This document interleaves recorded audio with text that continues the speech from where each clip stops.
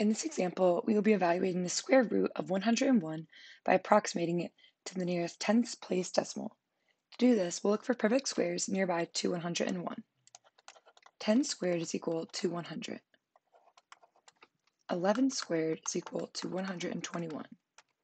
We can see that 101 lies between 100 and 121. Using this information, we can then write 100 is less than 101, which is less than 121. Now we can take the square root of all of these values.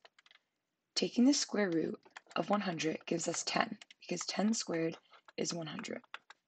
Taking the square root of 121 gives us 11, because 11 squared is 121. Now we can see that the square root of 101 lies between 10 and 11.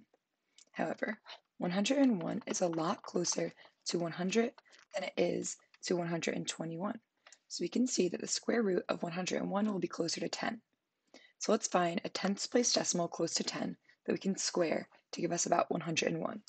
Let's try 10.1 squared, which is 10.1 times 10.1. 1 times 1 is 1, 0 times 1 is 0, and 1 times 1 is 1. Add our 0. The whole next row will be zeros because we're multiplying by 0. We'll add 2 zeros and then multiply our 1. 1 times 1 is 1, 1 times 0 is 0, and then 1 times 1 is 1. We then add these values together and move our decimal accordingly, and we get 102.01. So we can see that this is 1.01 away from 101. However, if we do 10.0 squared, or just 10 squared, we get 100, which is just 1 away. So we can actually see that 10 squared gives us a closer approximation than 10.1 squared.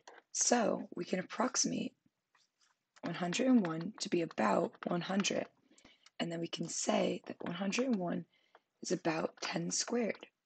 The square root of both sides tells us that 10 is approximately the square root of 101, and this will be our approximation.